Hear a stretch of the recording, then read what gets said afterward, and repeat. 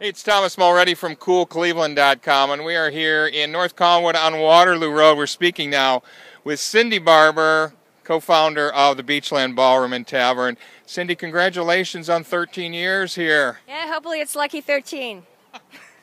It is lucky 13. You've been lucky not only for yourself and this place, but this whole neighborhood. Talk about what this place was like when you first decided to move in here. What was this street like? There were a lot of abandoned buildings. The sausage shops were here, Raydell's and R&D, and they're still here, thankfully. Arts Collinwood is now here, but that was sort of an empty, deserted corner bar. There were a few more bars down here.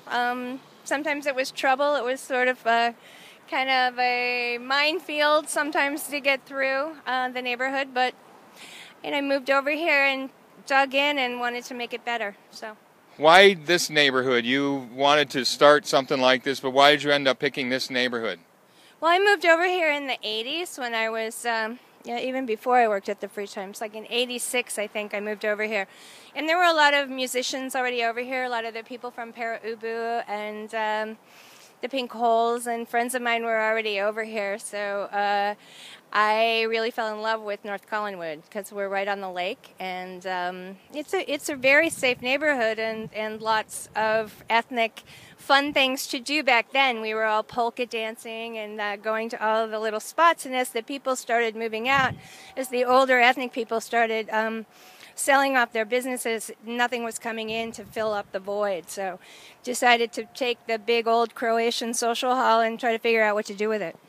You were very involved also in the Development Corporation here as president, volunteering, getting involved with things, started up Arts Collinwood as well, art gallery and co-op space here. How did you find the time to do all this and run the Beachland as well? Well, I guess I felt like it was a necessity that we needed to help grow the neighborhood, that things weren't just going to happen by themselves. So pushing things along through service with Arts Collinwood on their board or Northeast Shores felt like it was a necessity to me. Let's take a look inside if you don't mind. Show us around. You've got a ballroom, you've got a tavern. Why don't you lead the way? All right, come on, Tom. All right. So here we are in the tavern. Talk about this space. This is pretty cool. This is our small room. It's 150 capacity, and it's sold out tonight. We have a silent film, Carousel and Goldfields are playing tonight. So, Carousel is a ex-Clevelander in the band, so there's a lot of family here, and we're excited.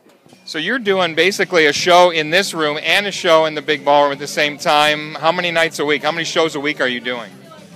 We do that at probably 5 nights a week. We're doing double shows. Sometimes early in the week we're just doing the tavern, like on Monday or Tuesday it's only the tavern. This is such a great room, I have to say. Musicians love it. It packs them in tight here. It's a real rock and roll vibe. You got the bar running along here. It's got just a great feel. And you haven't really done a whole heck of a lot with it, right? You kind of left the original Croatian vibe here. We did some. We took out some barriers that were up along the middle of the room, and the stage wasn't actually here. We built the stage when we first opened. I was saying that the White Stripes played here on the floor the first week we opened, so we built that, I think, in the first few months. So Jack White was helping you build that stage? Is that what happened? Well, he wasn't actually helping me build it, but he played on the floor. Let's follow you into the kitchen and then into the ballroom. Okay, come this way.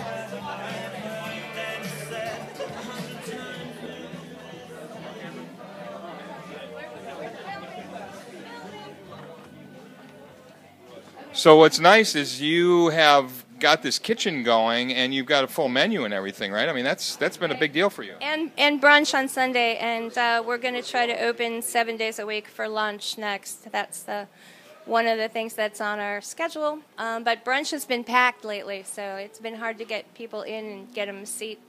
So good for you. Awesome. Yes.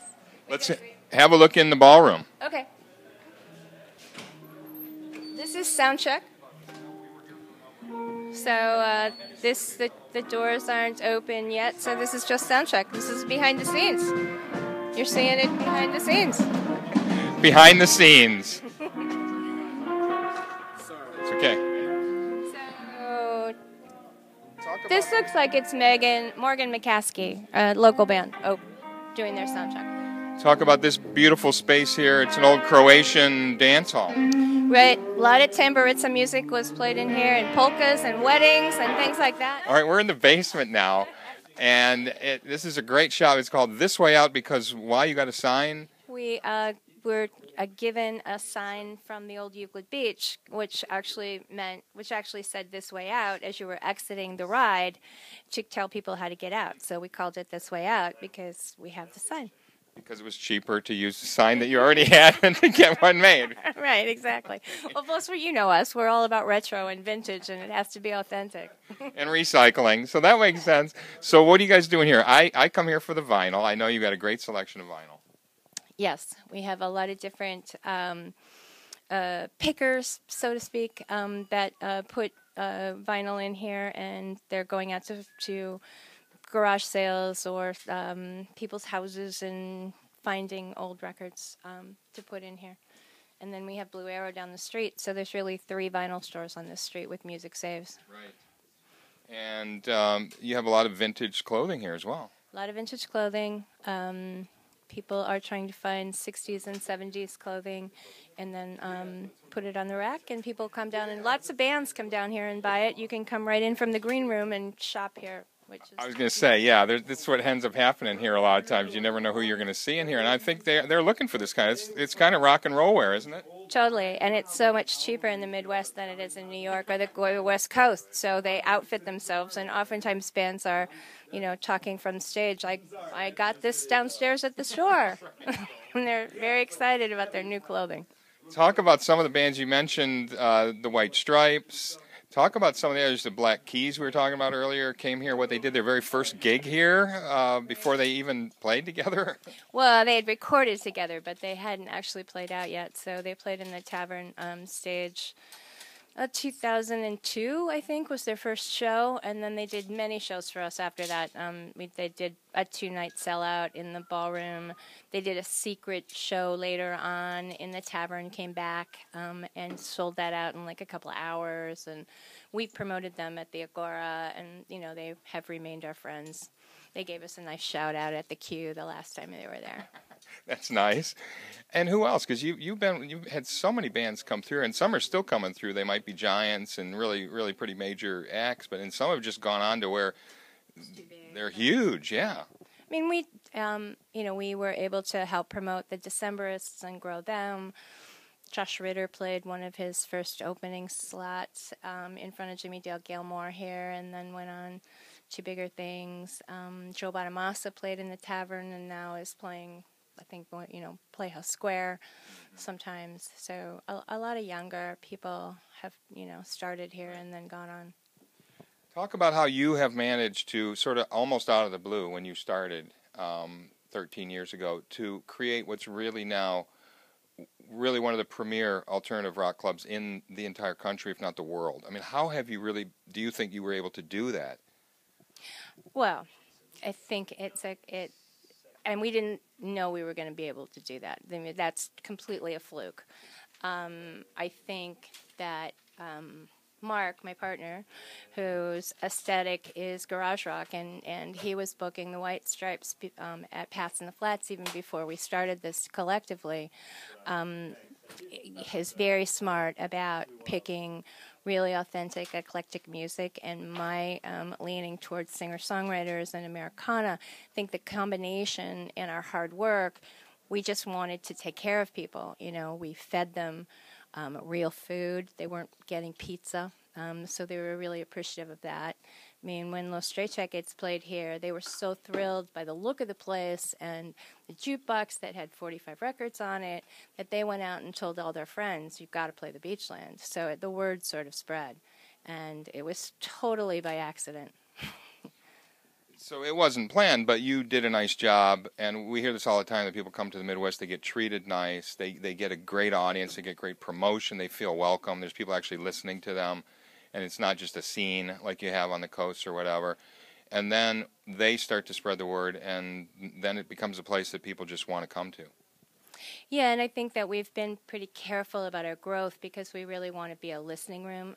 We really want to be a music room. We don't want people here necessarily. We want people here, but we want people to listen and pay attention to the music. And we've sort of, compromised a little bit in, not selling ourselves out to just a bar crowd that doesn't necessarily appreciate music, because we want people to be in the room and really liking what they're hearing on the stages. Because there are a lot of places that they make their money at the bar, the band is sort of secondary, and they're getting whoever and whenever, and it's not about listening. Whereas here, every single night, there's 2 or sometimes more different acts. People are here to actually listen to that band. Yes, and sometimes that's to our detriment, because we're not making money hand over fist all the time, but we're appreciated by real music fans, and we're appreciated by the musicians. Where are we going from here? You have plans, I know, for a deck off of the Tavern in summer months. Where else are you? What other plans do you have? Well, increasing the food, because we need to increase our cash flow. So we've got a patio plan, and we're going to take out the parking spots that are along the wall and do a wraparound jack, because there's a streetscape coming next summer on Waterloo. So we want to be a part of that. And there's all kind of energy coming, because Alan Glazin has his Operation Light Switch, where he's getting other people to come over here and buy property and start restaurants and cafes and things like that. So that looks like it's moving forward, and next fall, by the time we get to the other end of the streetscape and some of these places being open, Waterloo's going to look like a real hopping place. It'll be an overnight sensation after 13 years here, right? Exactly. It's been a long time coming. And you've done a lot of hard work, and it's so great to see you. We're here all the time. We're with you. The whole community's with you. We're so proud of what you've done, both before here with the Free Times as editor there and the focus on local music. Thank you, Cindy Barber and Mark Leddy, for everything you guys do, and congratulations on your 13 years. Thanks, Tom. Appreciate it. Hey, it's Thomas Mulready from CoolCleveland.com. Have a great week in Cool Cleveland.